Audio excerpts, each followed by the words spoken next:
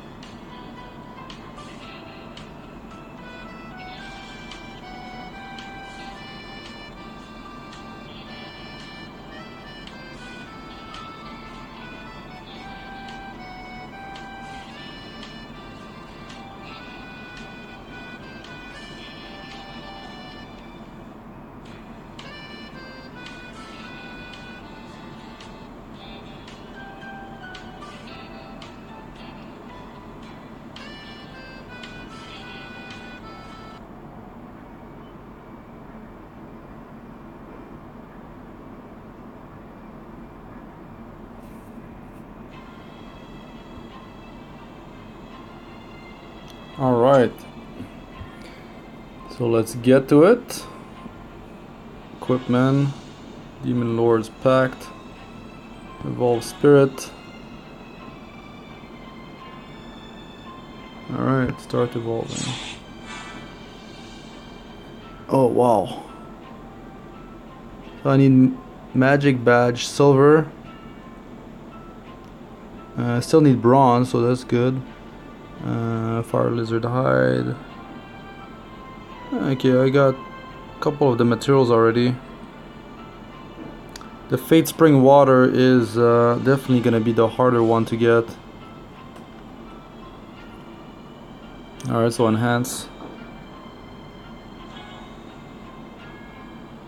Auto select.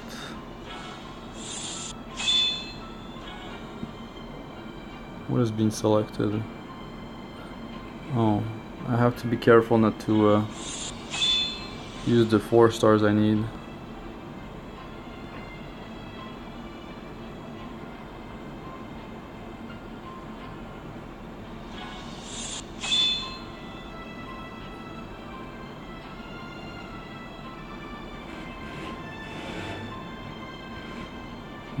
That's fine.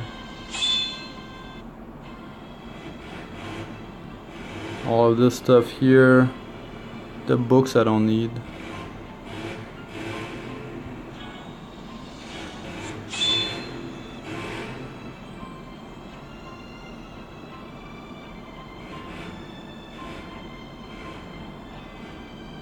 Alright, well, I'll leave it like this for now. Small increase in crit. Oh, crit rate 8%. It's not such a small increase.